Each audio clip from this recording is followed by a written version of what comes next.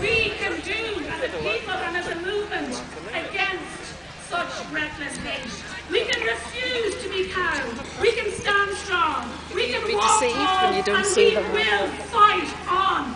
Because a child's life is worth fighting for. Because a woman's heart is worth fighting for. And because there is some good in this world, and it is worth fighting for. So today, here in Belfast, in this part of Ireland where children are still safe, we take that stand with precious lives and with the people of the North, so that their light for life will remain burning bright and will keep the path lit for mother and for baby, for all of our people and for the world. We take a stand against the grotesque triumphalism of a grinning Mary Lou MacDonald and Michelle O'Neill, who posted at the abortion celebrations. Exactly. Who posted at the abortion celebrations in Dublin Castle, tried to declare the North was next. Not as long as we stand in your way.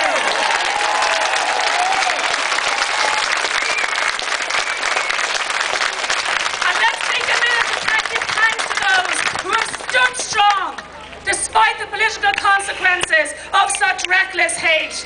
Of MLAs like Jim Wells, who you had here today. And Alvin McGuinness, here too with him. Of TDs like Conor Tobin, who said his political career was not worth the life of one child. That's integrity.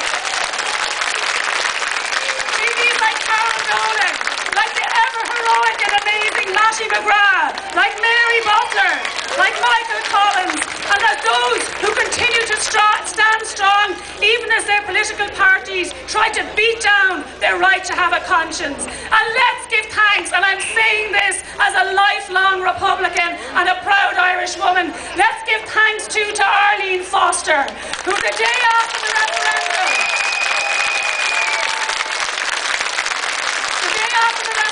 rightly called out that grotesque display in Dublin Castle, and who affirmed the DUP as a pro-life party. Because, here's the truth, in the long history of the world, there have always been many, very often the majority, who capitulate to cruelty and to hate and to the oppression of the most vulnerable and helpless of all. Just like many of our politicians now, there have always been many who took evil by the hand and who embraced the consequences. But standing strong, there have always been, sometimes just a few, who stood for justice and for peace and for real compassion. And it is their names, your names, that will be written in history when we rewrite this wrong and when abortion is banned and made unthinkable. Because in the end, abortion is an evil that will destroy itself, and we will overcome. As Tim Jackson wrote in the day after the referendum, this will not be the last word. While the deconstruction of the island of saints and scholars is nearing completion, the architects in their haste have forgotten to ask, who will inherit this land? Is it those who kill their young, or those of us who welcome every child as a gift? And so we will fight on. We will fight on.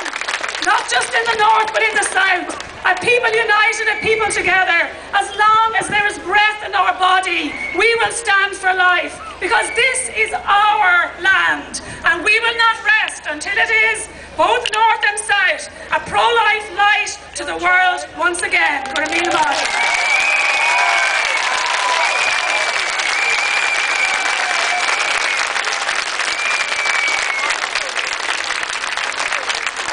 Thank you so much, Niamh. Again, please, folks, let's give it up one more time for all the hard work of Niamh, all the hard work of Save the AIDS campaign, all the hard work of pro-lifers around Ireland this year.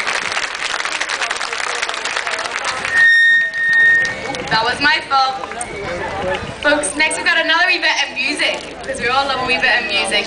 And this is Claire Louise, who I'd love to introduce you to.